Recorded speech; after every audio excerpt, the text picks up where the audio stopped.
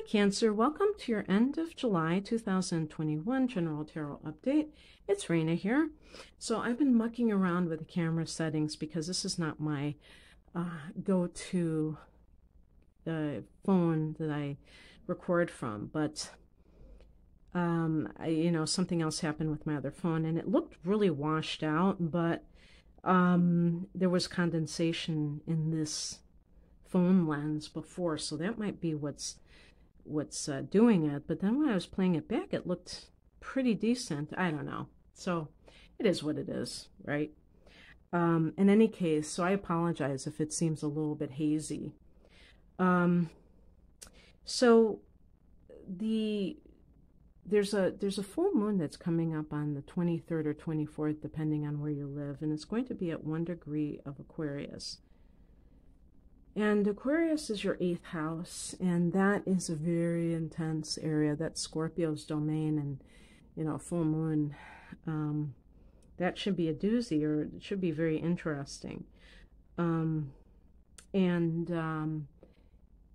It's the first of 2 in Aquarius, so just be prepared for that, because this might be a time in late July and late August where things come up for you on an emotional level that are ready to be cleared out. Yeah, now it really seems hazy. So anyway, the heart of the matter is the 7 of Cups, and you can see the person hesitating, looking or seeming like he can't decide, what do I do? What do I pick? And of course, in this deck, they have the snake again, because the snake sometimes can indicate deception. Although the snake is also that serpent of wisdom, and also representing the Kundalini, so it doesn't have to be something negative. It's the point is that it can indicate that there are a lot of choices being offered you, and it's up to you to figure out what is best for you. The other thing about this card is that it can indicate someone who is a bit, I don't know, engaging in wishful thinking, refusing to see the totality of a situation and just wanting it to be a certain way. And so, especially if that person is making a decision, it can be a little bit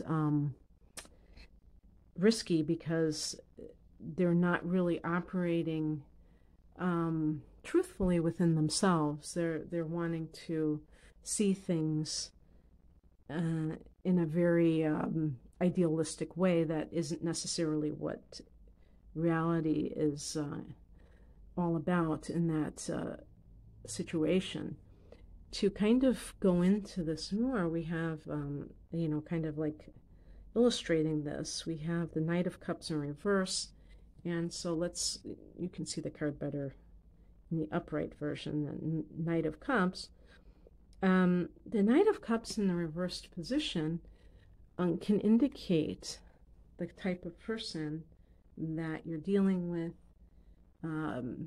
Maybe this is a relationship or a potential relationship with someone who is emotionally unreliable. Maybe they're kind of almost a con artist. They're manipulative. They're trying to worm their way into your life. It's funny, that snake into someone's life.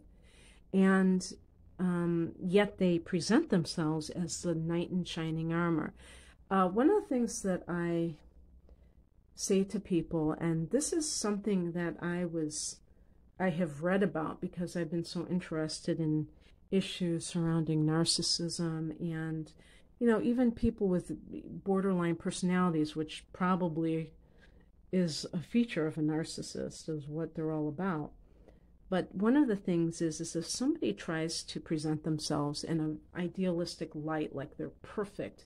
And I've heard, I'm going to just say women, because they're the ones that tend to talk about relationships a lot. But they say he was the perfect gentleman and he just gave me flowers and blah, blah, blah. And when somebody is putting on that kind of an act, and they're always,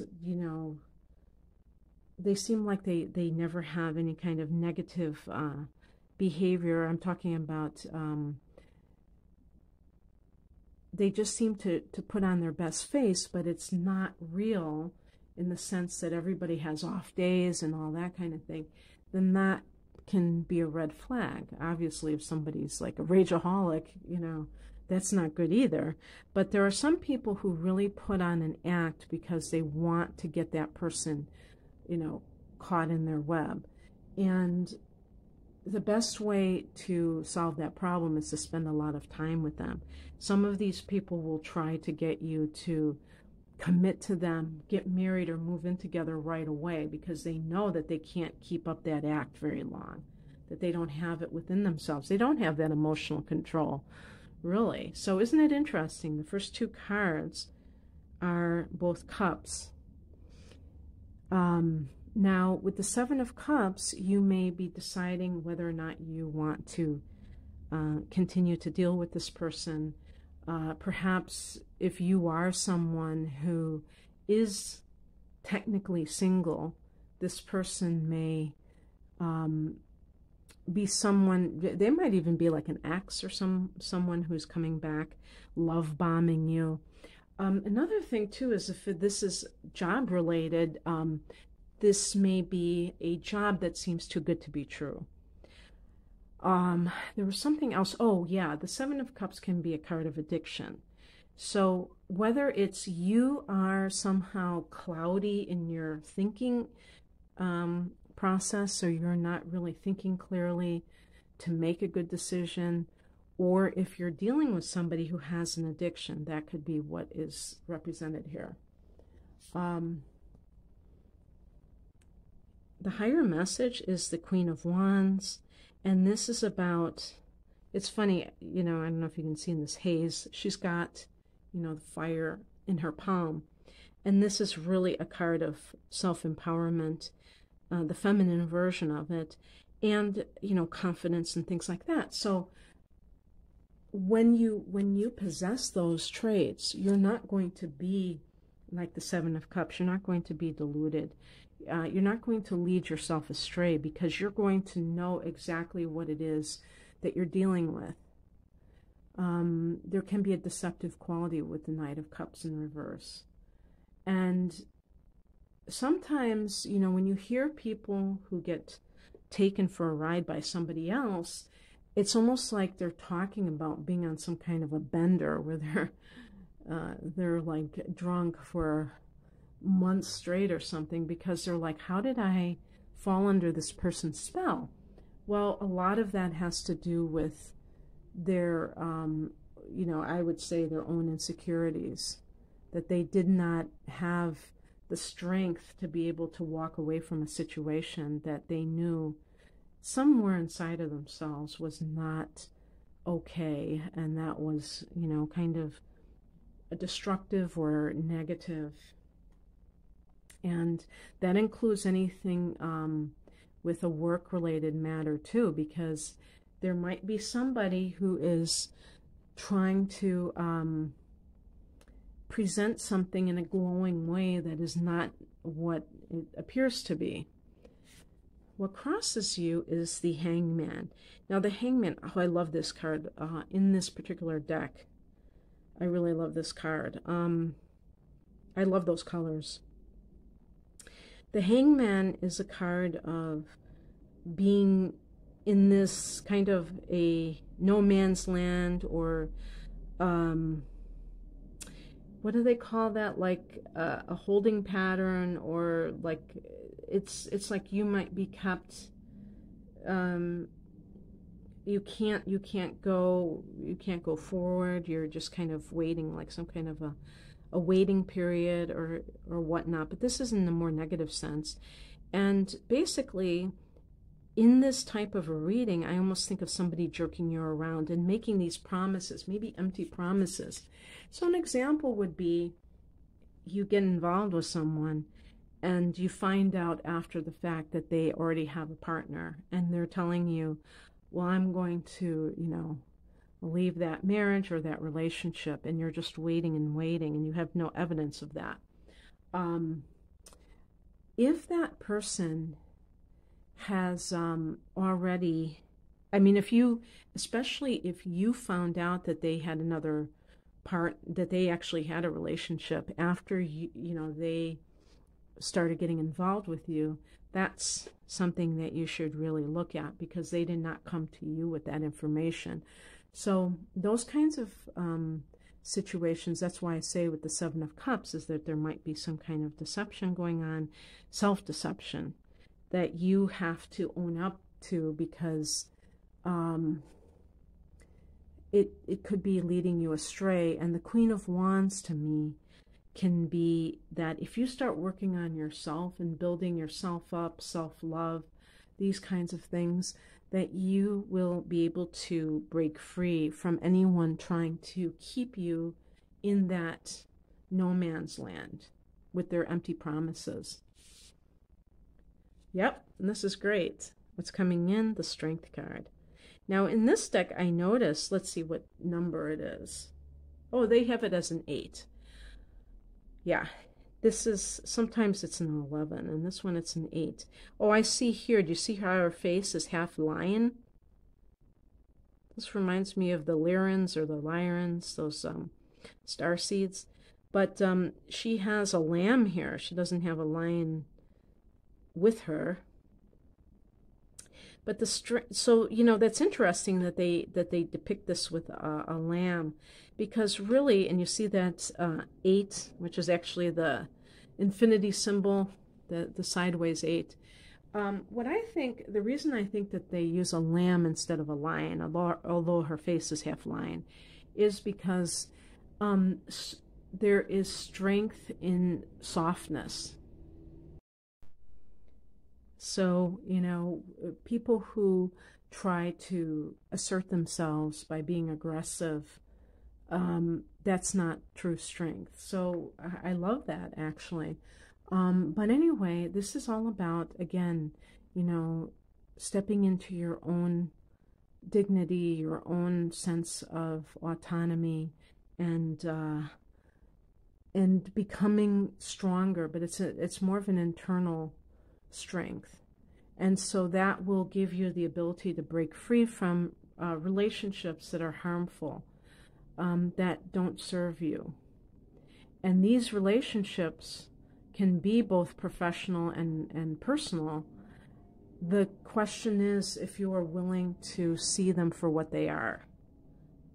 And this includes people promising you things that they're not delivering. So it is, it isn't easy sometimes. For instance, when you're working someplace or you're being offered a job, you may feel, compelled to just jump at it, because it's like, what if nothing else comes along? And that's where the faith comes in, that you're going to be able to find what you need when you need it. And then the outcome card, and usually I do not end with reversed cards, but not all reversed cards are negative, in their upside down positions. I'm going to show you how it is. Now this is the upright position.